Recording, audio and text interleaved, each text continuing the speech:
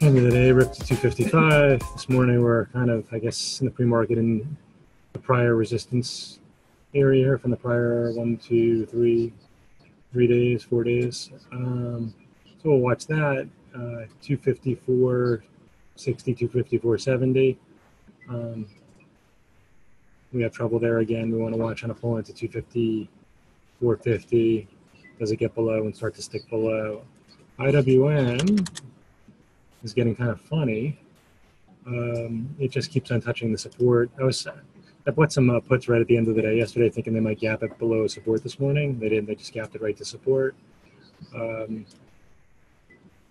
So this is day number 8 of this tight consolidation, and we've tested 1, 2, 3, 4, 5.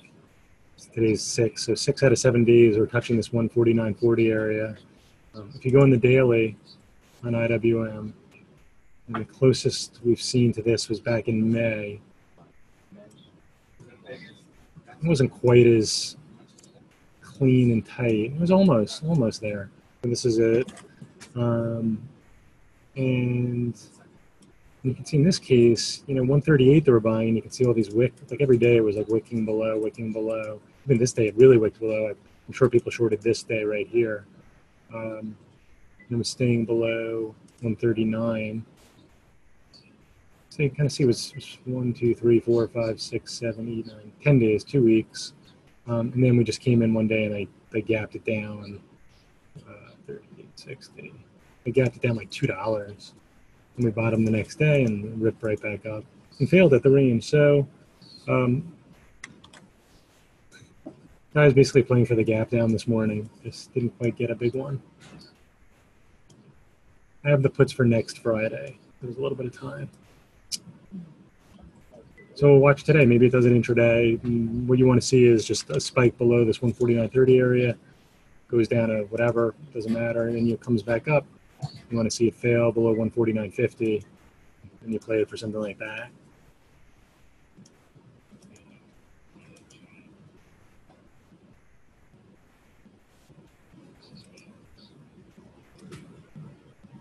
So anyway, I'm still short a little bit from up here.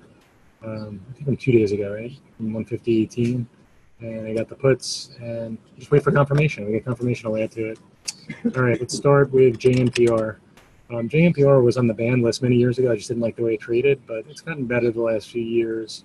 The news, it's such a strong catalyst that I felt compelled. Now it was sold off into earnings, right? So clearly something was going on here. Either people were anticipating good, not good numbers, or maybe there's something going on with the sector the last couple of days. But this thing had come off, let's see. So it was being bought. Maybe it was a gap below this, where it was being bought the last couple of weeks, 27.30 or something. The gap below that, so it sold here, heavy, coming into earnings. Then the earnings number came out. You can see it went all the way down here. The guidance was not good, so I could see maybe a revisit to the after hours low.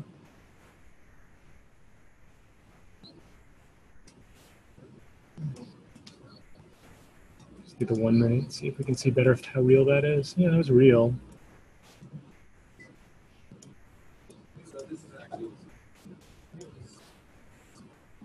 The buyer stepped in, I guess, very quickly here from the low 24s, got it back above 25. So we want to use that 25 as an inflection. Actually, what do I have here? 25.50. Let's short some here.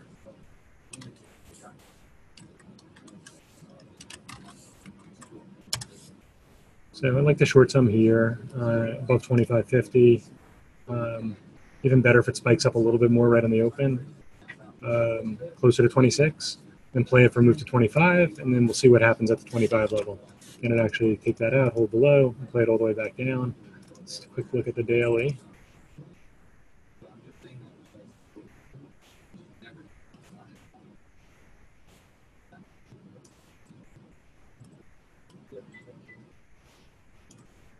Yeah, so on the daily, the 25 is pretty big support.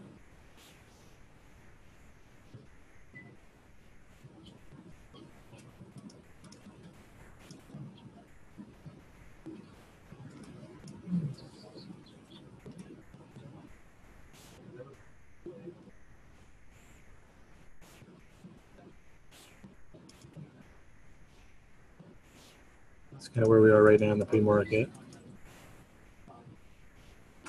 Okay, so it's in this downtrend. It's going up, and right before earnings they slam it. And I'm still liking the short more than the long, but let's see, 30. Yeah, 20% off the high would take it down to the after hours low. And it's going to be liquid. It's it's going to trade. It normally trades 4 million. It traded 11 million yesterday. It's going to be very liquid.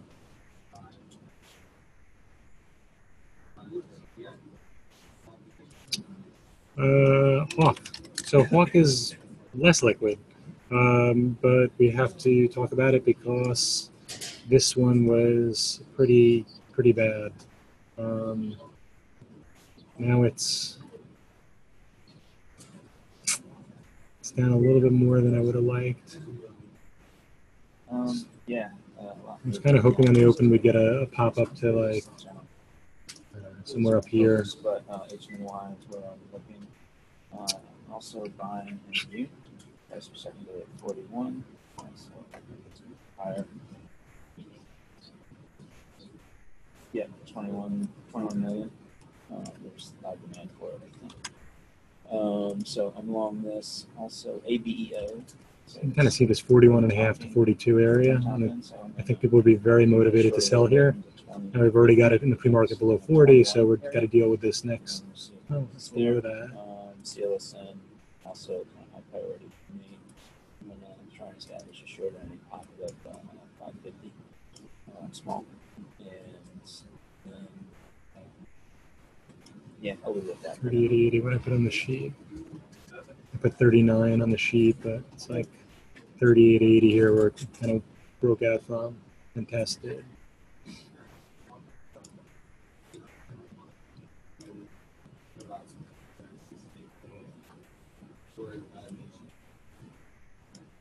Yeah, so I'm going to try to be patient with this one. A lot of times, like I'll get a little spike here, I'll start shorting it, and then it gets to my price where I really want to short it, like 41.30 or higher. I'm in a position of weakness, and then later in the day it's at 39.50, but I had to play defense.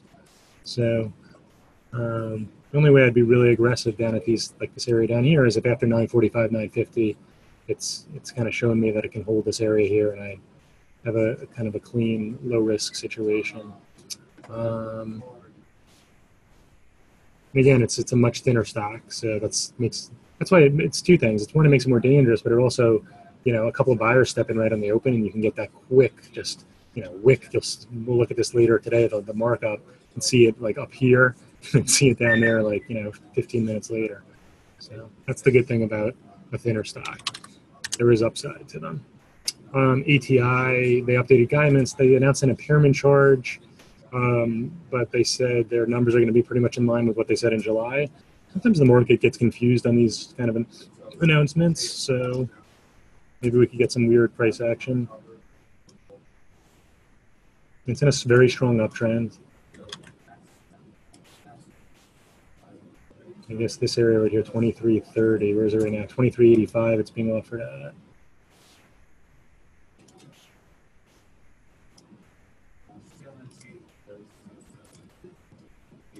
Right, just not enough volume for us to really say. So I think right in the open, if it pops up and it has trouble at 23.80, I would look at it on the short. Obviously, 23.80 and 24 are your two levels there. I put 24 as the first resistance as kind of your safer bet that people would definitely be selling it into that.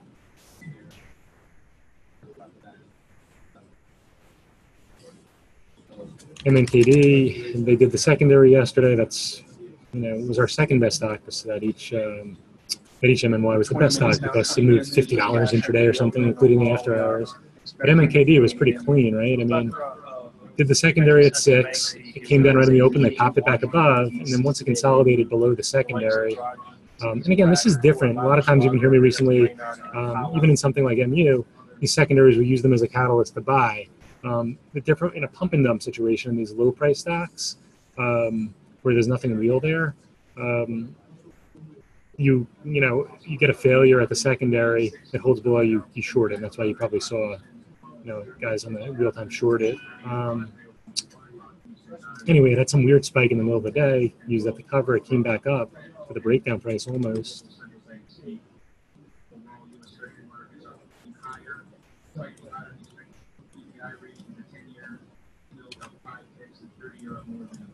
So it almost got back up to 575. Got to 572 a couple times.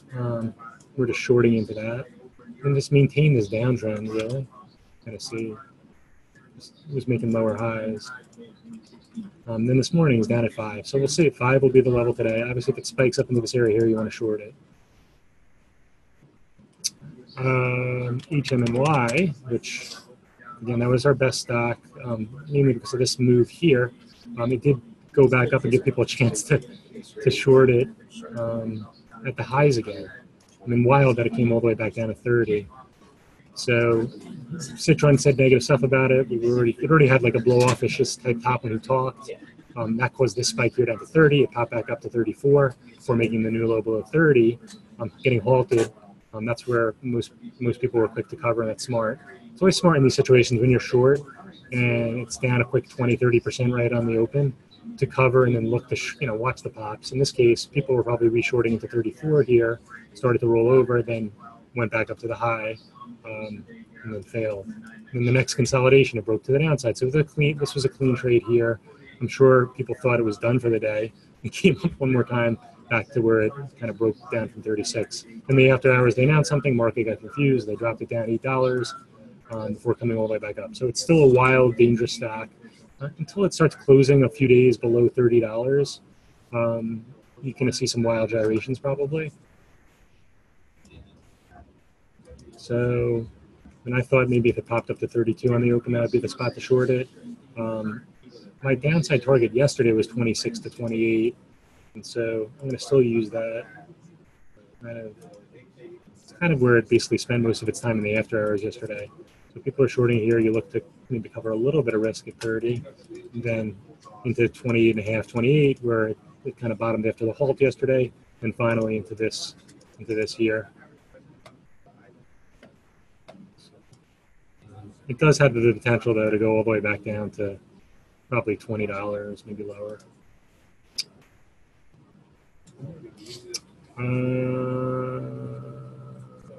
MU.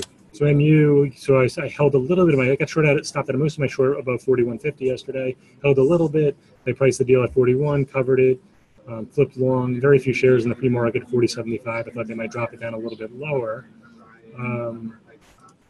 And the deal was priced at 41. I would be looking to buy it into 41. I don't know if it's how much it's going to flush below there. Again, you can see in the pre-market it flushed. And you can see even people are now on top of it. It does seem like it could test these areas back up here again, 41.60, 41.80. So focus on the long side down in the 41 area. And there was a question about Snap. I feel like Snap, whenever it rallies, you look to short it. I did see the upgrade yesterday ahead of earnings by Credit Suisse.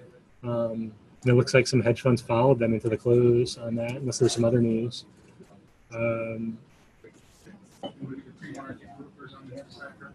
It's far enough off the lows now. And I'd probably be buying the 14 puts into earnings. I don't know what day they report, but it must be coming up. $12 is the bottom. It looks like it could get to 17. I mean, it looks like it could get to like 16.70 to 17, kind of where this was the last. Oh, that was the IPO price. That's where I broke down from there. So it's almost back up to the IPO price. I would not want to be long it into this area right here. As always, be patient and good luck. Hope you enjoyed that video. You can actually watch that video if you're subscribed to our Trader 90 before the market even opens. What stocks are in play? What levels in those stocks are important? And how we might go about attacking that stock. That's Steve Spencer, 20-year veteran trader, laying it out there every morning before the market even opens. A really, really powerful tool to start your session off on the right foot. So right now we're offering a trial that you can take advantage of to access this meeting and other meetings throughout the day. We have a meeting at 11 a.m. Eastern where you can sit down with Mike Bellafiore and listen to him talk about what's going on during the morning session, what stocks were in play, what the best trade opportunities were, as well as maybe some things that we're looking at heading into the afternoon session. So I really encourage you to take advantage of that trial.